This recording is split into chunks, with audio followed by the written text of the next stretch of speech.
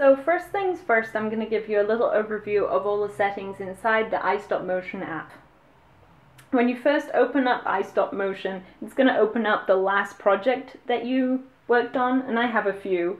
But if it's the first time you're opening it, you're actually going to see this little welcome to Boink's iStopmotion, and it's kind of a fun little video about what you can do with the software.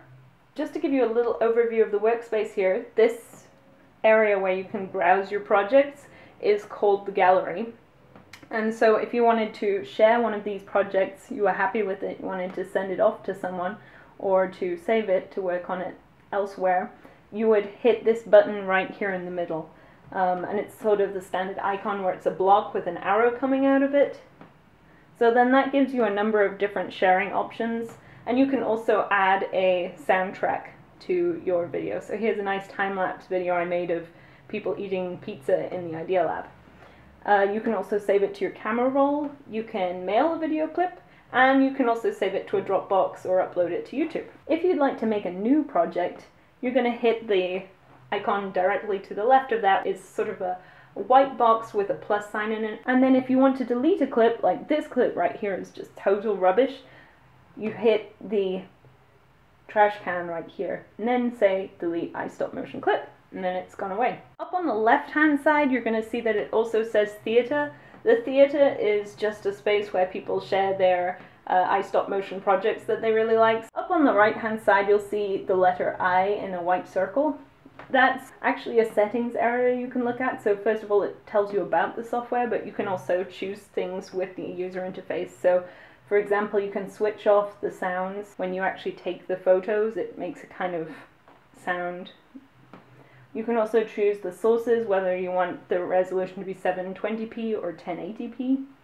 And you can also decide what your format is. So iStopmotion basically is a camera, so it's just capturing lots and lots of JPEGs and putting them together in something that resembles a timeline. So you can pick whether you want JPEG or PNG, and this is also where you could link to a Dropbox account. Let's go ahead and make a new project so you can see some of the settings in there.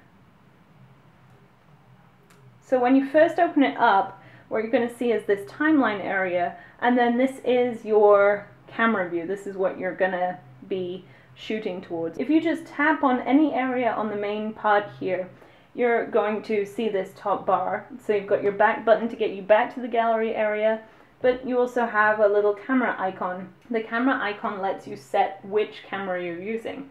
So for example, the iPad 2 has two cameras, so you can choose between the back camera and the front camera. And you can also change the settings.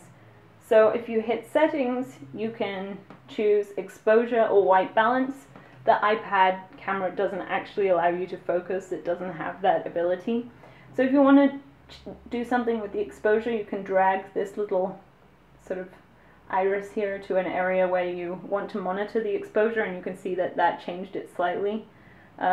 It's not terribly powerful, so really your best friend is just setting up the best lights that you can. You can also do the white balance too, so then hit done when you're happy with the camera settings. And then next along from the camera, you're going to see this little icon that looks like a clock. And this is where you can set how you film. So the two modes that we have are single and time-lapse. Single is going to be each of the frames that get captured you actually define, so you have to press a button for each one. And then there's time-lapse, which allows you to say, okay, every 30 seconds I want to capture a change. So where you might like to use single is when you are doing like claymation, and where you might want to use time-lapse is if you were trying to draw something quickly or kind of capture something happening over time and then make it into an animation. With time-lapse it's nice because you do have a lot of control over just how long the camera's going to wait between captures. And so if you were, say, drawing a continuous line or something like that, you could draw a part and then it would take a picture automatically, draw another part, take a picture.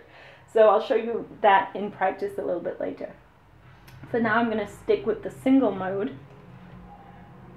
And one final thing over on the top bar here is we've got a question mark, so if you're stuck on stuff and you need a little bit of help, you can hit that and it actually brings up these little post-its that explain what everything does. I'm gonna just record a couple things here, so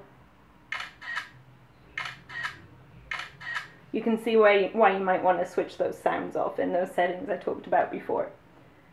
So when you have some frames in your timeline, this spanner icon becomes available, so you can actually duplicate frames, you can delete one frame, and you can delete all frames, so that's totally up to you. Okay, and you can see that little ghostly shape of my head there. So what's really nice about this software is it does do the ghosting, and so you can go, and then if I go over to my playback over here on the left, you can see my head moving along. If you need to change the playback settings, you can go to this cog on the left hand side and you can decide how you want to show your clip. So do you want to show just the individual clip? Do you want to show the ghosting? Or do you just want to show the camera view? And then you can also choose on the speed, the frames per second. You can decide to switch grid lines on and off. And you can also decide to play at half speed. So let's have a look at what that looks like.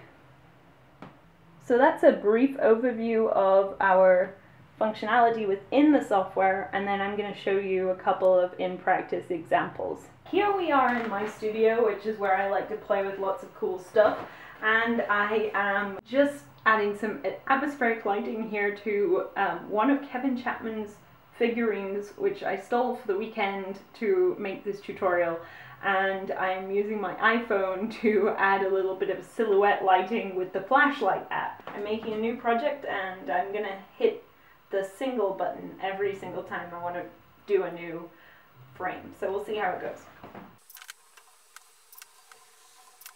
Obviously this is a good example of why it's really important to kind of fix your figurine down.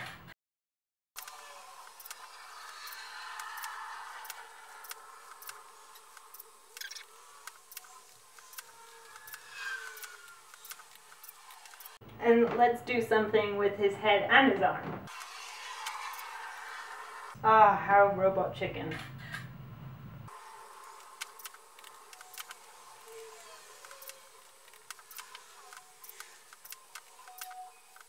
So let's see how that plays back. Nifty!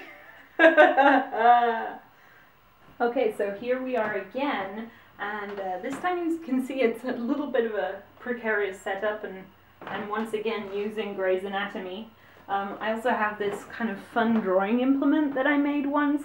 It's a guitar pick with a pencil stuck to the end of it, which I think is really helpful for doing a very quick sort of drawing like this. So I just want to explain what that was in case you were wondering.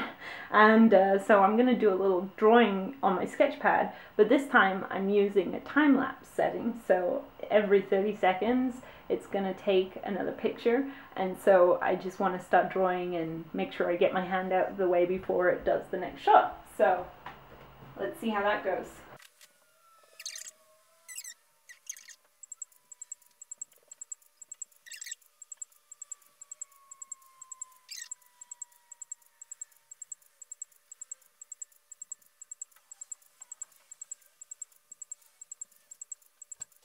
So that's probably enough of that, you get the idea, but I just wanted to kind of see what would happen if I started sketching like that, so let's play it.